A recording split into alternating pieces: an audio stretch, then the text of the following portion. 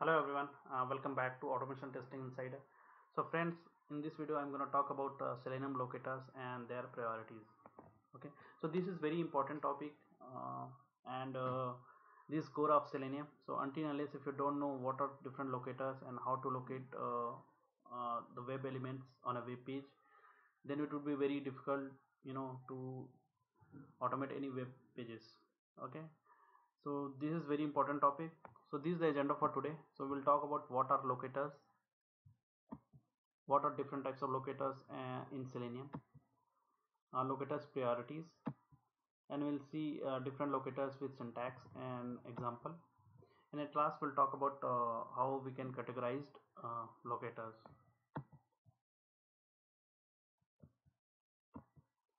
So what are locators?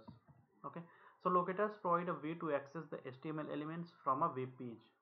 Okay, so in the previous video also we have seen how to what are the different types of web elements in a web page, right? So there are different type of web elements, like we have edit box, checkbox, radio buttons, image, hyperlinks. So how to interact with them, right? So we need a medium, or we need a way to access them. So locators comes into the picture. Okay, so using locators we can locate them, we can interact with them, and we can perform whatever actions we want to perform.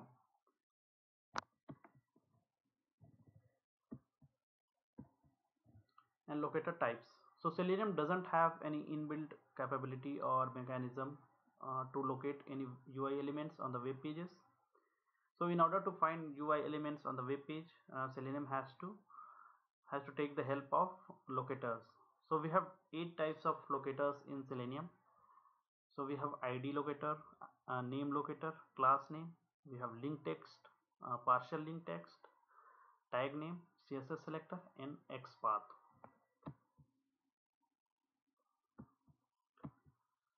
So these are the priorities of all the locators. Okay, so ID comes first, because since ID is unique, so this is a very fast locator. Okay, this works very fast. And second comes name, third would be class name, fourth is link text. So if we have hyperlink, then we can work with link text. Okay, and if link string is very lengthy, that link text is very lengthy, then we can go for partial link text. We have tag name, the sixth one, seventh is css selector, and the last one is xpath.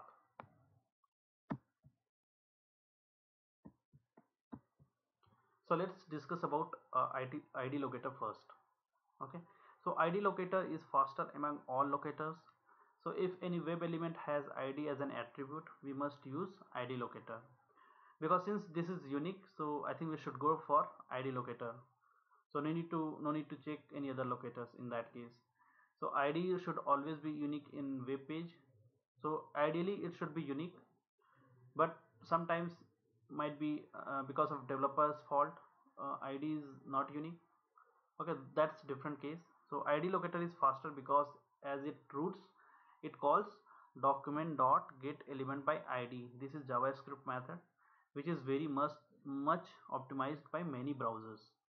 Even ID helps in finding web elements uniquely, as we have discussed. Okay, so this is the syntax by.id username. So let me just show you. So this is my web page. From let's open any demo website. So let's go with WordPress today. So if we inspect this edit box, okay, this username field,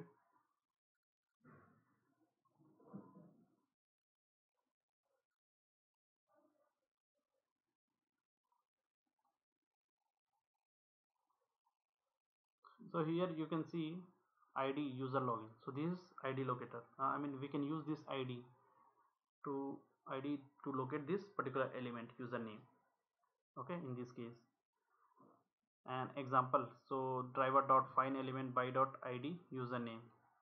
So guys, I'm not going to explain with the help of any program today, no coding today. Okay, because anyways we have to discuss each and every locators with the help of program going forward. So I'll explain each and every locators like id, name, class name, cssSelector, xpath. We'll discuss in detail. Okay, so I'm just giving some syntax and example over here. Okay, so in this case, driver is an object, find element is a method, by is a class, id is a locator. Okay, and username is value.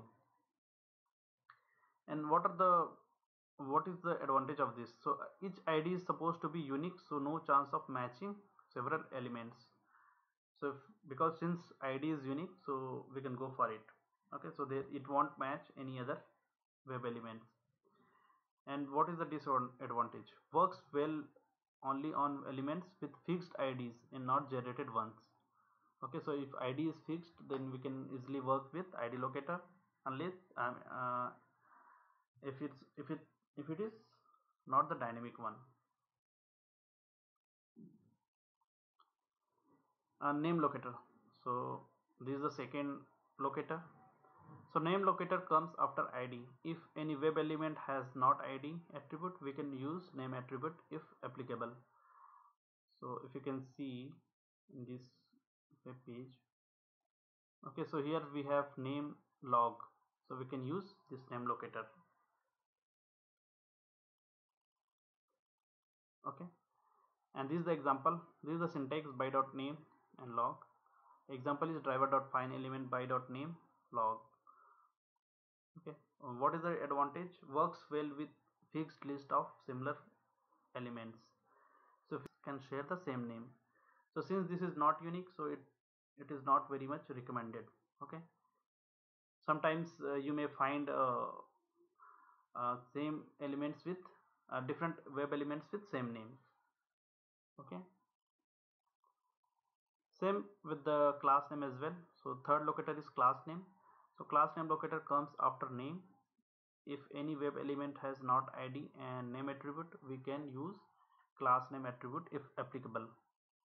So this is the syntax by dot class name username, and the syntax is, sorry, this is, yeah, this is it is duplicated here. Example is driver dot find element by dot class name. This is the username value. Okay, so this is how we can use. So if you can see here, we have one class attribute here, so we can use this input as class name. Okay, but class name may be duplicated here because class name is used here, and probably for this element as well. Password, for password also the class name is input. Okay, so we should be very careful while using class name as well. So same like name locator, we have advantage and disadvantage. And here comes the third and fourth, sorry, this is the fourth and fifth, link text and partial link text locator. So this link text locator works only on links, hyperlinks, right? So it is called as link text locator, partial link text. So in some situation we may need to find links by a portion of the text in a link text. Okay, so I'll show you. So here we have lost your password. Okay, lost your password, so we can use this link lost your password. And for partial, like we can use lost your, or you can use password and this question mark for partial link text. So we can use this string to locate using link text or partial link text. So this is the syntax given. Will only select anchor elements, so this is the advantage. So it only work with link anchor elements. Okay, useful when testing navigation. So for navigating from one page to another page, so for navigation purpose, this is very good, what you can say, very good locator. This is the disadvantage. You have to know the text of the link before, so we have to check the link text of that particular hyperlink before working with this. Okay, so if you have a link is string is very lengthy, then you can use, we can go for partial link text as well. And here comes tag name locator. So a tag name is a part of DOM structure where every element on a web page is been defined by a tag like input tag, button tag, anchor tag, etc. Okay, so each tag has multiple attributes like id, name, values, class, etc. So we have different tags in a web page, right? So we have discussed in previous session. So we can use like a tag or input tag. Okay, for username here we have input tag. So let me just show you. So if it's search with input, so here we have found 6 elements, 1 of 6, right? So we should be very careful, and we need to customize this while working with tag. Okay, so also we can work with you can also use the tag name locator in combination with attribute value using xpath or cssSelector. So we can use this tag name while working with cssSelector or xpath as well, in the combination of with using xpath or cssSelectors. So this is the advantage. The disadvantage is, in a simple basic scenario where an element is located just via tag, it may lead to a lot of values being identified and may cause issues. So suppose I want to identify this using tag, but tag name is input, but here we found 6 elements. So this would be very this will create the problem while automating this. Okay,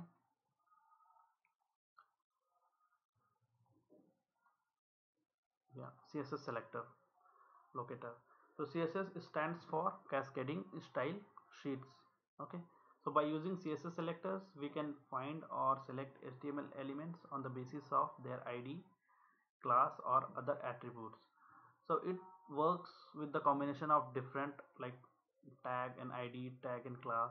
Okay, so css is faster and simpler than xpath, particularly in case of IE browser where xpath works very well, very slowly. So it is very good with to work with IE using cssSelector. Okay, so see, we can work with different combinations using css. So like we can use tag and id, tag and class, tag and attribute, tag, class and attribute together, and at last in a text. Okay, so css in Selenium has an interesting feature of allowing partial string matching using these special characters. Okay, so this is the example I have given. So by.cssSelector we can use like this: input and hashtag in email. So input is a tag, okay, and email is the id. So these are the different example. So anyways, we are going to discuss cssSelector in detail with the help of WebDriver program. So don't worry about that. We'll automate for each and every scenarios here. Okay, and what is the advantage? So it is faster. It also improves the performance. Since it is very fast, so definitely it will improve the performance of the script execution time. Okay, so it is very compatible across browsers. So we can work with css for cross browser testing as well, because sometimes what happens is if you find using xpath in one browser, okay, if you locate any particular element using xpath, then it may not locate, or it may not work in any other browser. So css is best for IE as xpath does not work in IE always. And this is the disadvantage: writing css is not simpler than xpath. Okay, so writing is little bit difficult, but I'll explain in easy ways how to work with cssSelector. The next one is xpath locator, so xml path. So it is the slowest among all locators, but it provides you reliable ways to locate web elements. So this is very important. xpath is also important since this is slowest. I mean, as uh, but I mean, it is, if it is slowest, but it is very reliable. Okay, so this is the syntax for xpath. Okay, so tag name an attribute value. Or already we have worked with this xpath earlier in our while writing the first Selenium WebDriver script. So anyways, I'm going to discuss about xpath in detail. Okay. There are different methods associated with xpath that is called xpath axis, so we'll use them. So I'll create a separate video for that. Okay, so this is the example. Advantages allows very precise locators. Okay, and disadvantages: xpath engines are different in each browser, hence make them inconsistent across browsers. Not every time, but sometimes this may happens. Okay, so that means if you write xpath for your application in Chrome browser, it may not work on IE. So sometimes it happens. Okay, so this is about xpath locator,